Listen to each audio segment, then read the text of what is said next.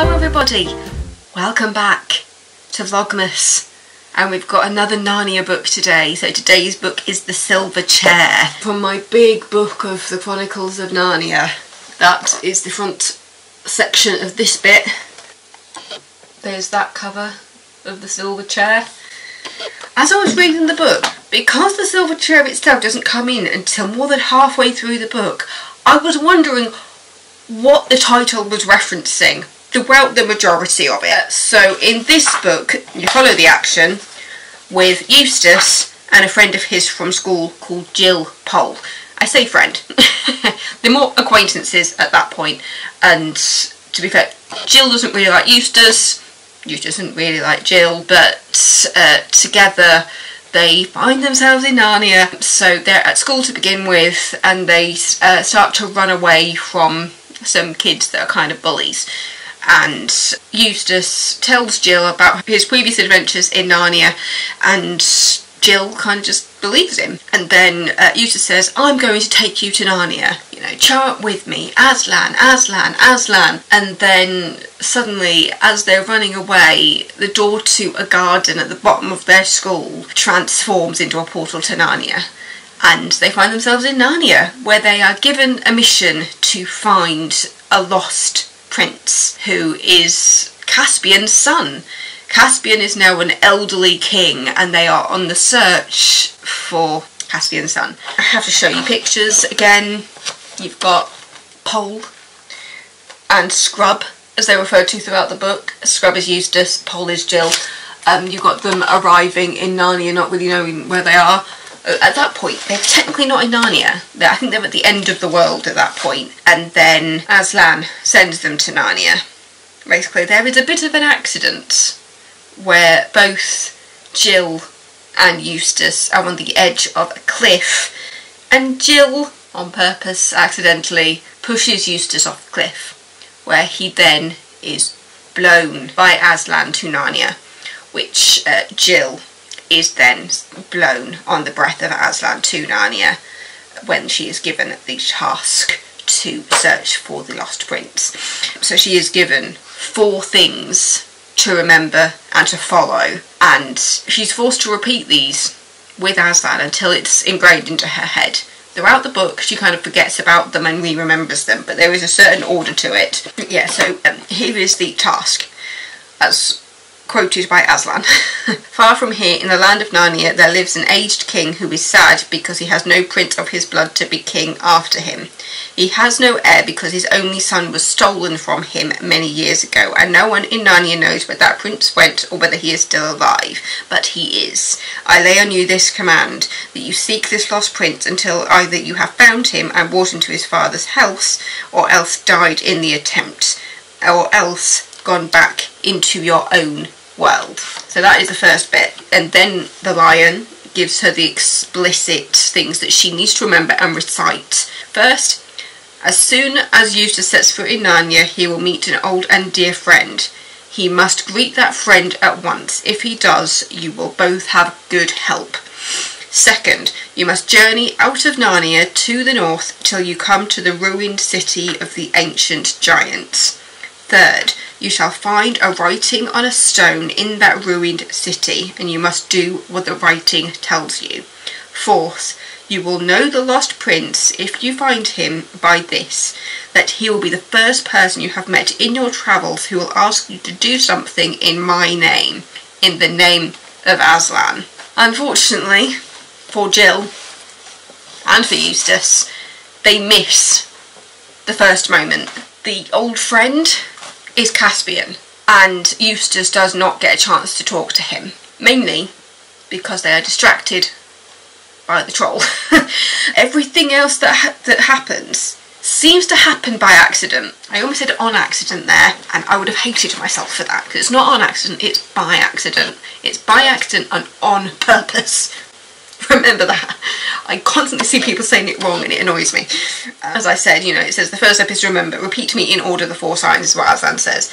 And so when she doesn't get it right, when she recites it back, Aslan gets her to repeat it back like a monologue and says, you will remember this, you will repeat this, and you need to remember this, because these are the things that need to happen in order for you to find the prince. Did I read the blurb to you? I give you all of that. I've essentially read you the blurb there, but anyway, I'll read the blurb to you now. Narnia, where giants wreak havoc, where evil weaves a spell, where enchantment rules. Through dangers untold and caverns deep and dark, a noble band of friends is sent to rescue a prince held captive. But their mission to Underland brings them face to face with an evil more beautiful and more deadly than they ever expected. It's interesting to say that it's a complete standalone read, but I feel like it does help in these bits to know what happened before, because there are so many references to the previous books, mainly the adventures of the Pevensey kids, especially as in this book the Pevenseys aren't included as characters, but there are references to them as previous kings and queens of Narnia. Even though they aren't in the book, they are still important to the plot, to know what has happened previously. But yeah, so as you go through, you realise they've completely messed up the first one. Jill tells Eustace, you know, how long have you been here? You must have been here for an hour, because it felt like that was how long it was. Turns out they arrive within minutes of each other. Eustace does not get a chance to see and meet and talk to Caspian, so the first one is kind of written off. They don't have the help from Caspian. They do, however, make a friend who then escorts them on their journey. But yeah, so they get help from owls, as you do. But yeah, their main help comes from what is called a marsh wiggle. He's described as like a dwarf, but taller. That makes sense. Basically, he has very, very long legs and arms, but his body is the shape of a dwarf's. I know that sounds really bizarre. That's literally the description of it in the book. They saw that he had very long legs and arms, and that although his body was not much bigger than a dwarf's, he could be taller than most men when stood up. The fingers of his hands were webbed like a frog's, and so were his bare feet, which dangled in the muddy water, dressed in earth-coloured clothes that hung loose about him. The marsh wiggle is called Puddleglum, and he is very pessimistic and is constantly reminding the kids of how things can go wrong, to the point where Jill uses her positivity on him and says, Aslan would not have sent us on this mission if he thought we were in danger. So as long as we stick by Aslan's rules, we should be fine. Which ultimately, in a Narnia book, they will be. But there's a bit of adventure along the way. Here's the image of the kids with Puddleglum, the marsh wiggle. Yeah, it's basically their mission to get across Narnia and find the missing prince, which ultimately ended up taking them underground. Though there are a couple of missteps across the way, especially when they meet a woman who points them in the direction of giants. But yeah, they come across a woman and what is described as a knight on horseback. She is riding a side saddle, as you do, and when they say they are looking for the giants' ruined city, she sends them in the direction of the giants and says, well, there's giants that way, they're having a festival soon, so that you should knock on the door before noon, because that's when they lock the gates. But if you knock on there before noon, they should welcome you in and look after you and keep you well fed, and then if you're good, they'll invite you to the festival. Which, as soon as they entered, I went into, the giants are going to eat them, aren't they? The giants are going to eat them. So when it came out that the giants were getting ready to eat them, it was just like, yeah. This is what life has taught me. Don't go towards the giants, because they're going to try and eat you as part of their festival. But when the kids finally figure it out, when they come across a massive cookbook that says how to cook man, that is when they hightail it out of there and try to avoid being hunted. But that takes them to an area underground. It's actually on the way to, because it's snowing when they're on their way to the giant city, and they don't realise that in their climb over to the giants, that they actually climb over the ruined city, which is covered in snow. So when they are inside the giant's castle and they look out and they realise that they walked through it all, they're just like, damn it, we need to go back and we need to look for the signs.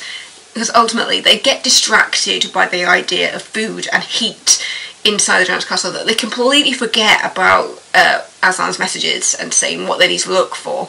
So when they do finally look back, they're just like, that is the city we've been looking for. And there's a message telling us to essentially go underground. A lot of the story after that is spent underground as they go through and meet new characters and are trying to find their way down and down and down to the point where they forget what daylight looks like. It's never explicitly stated how long they're under there for, but it seems like it's a very, very long time.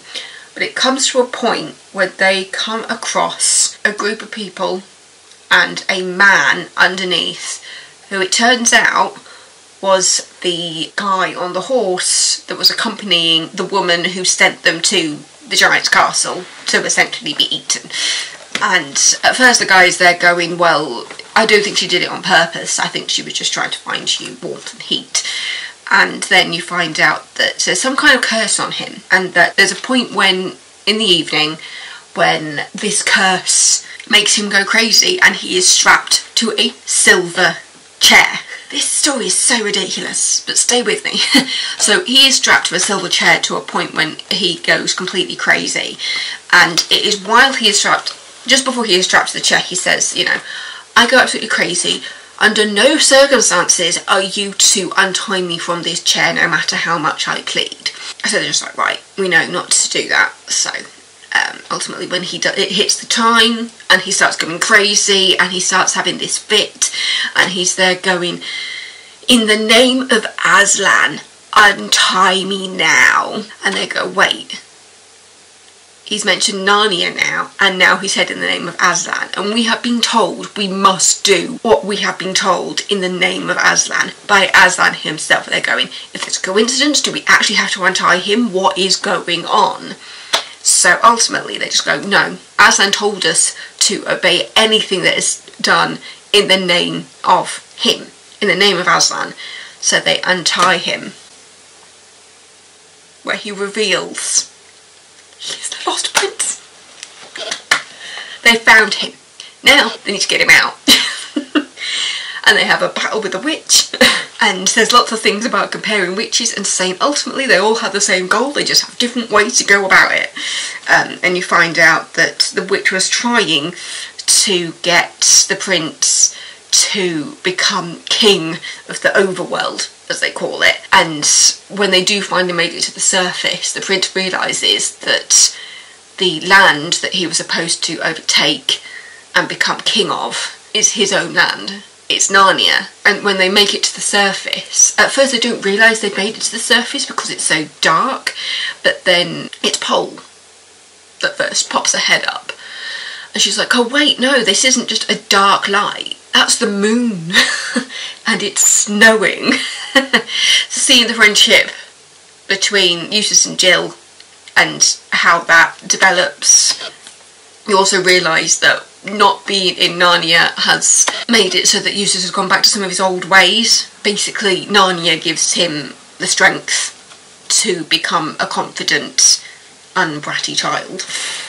But without Narnia, he kind of goes back into his old ways again. They say at the beginning of the book that there was a brief moment when he seemed like a changed child when he came back from Narnia, but then he started to settle back into kind of his old ways again. He wasn't as bad as he was originally, but it does sound like he reverted into some old habits. But you like to think that after this, Eustace is going to hold on to that Narnia strength a little bit more. Can you tell I enjoyed this one? I must admit, it felt longer. It should tell me in here how many pages it is, roughly. 272. So I think other ones have been closer to like between 100 and 200 pages. So this one is a longer one. So thank you so much for watching. Don't forget to subscribe if you're not already, and I will see you tomorrow with another book review. With the way these are going, it probably seems like I read at an incredible speed, but I am filming this at the end of August. So it's quick, but it's not that quick. So yeah, Chronicles of Narnia. Oh, I just lost the page. I need to go back.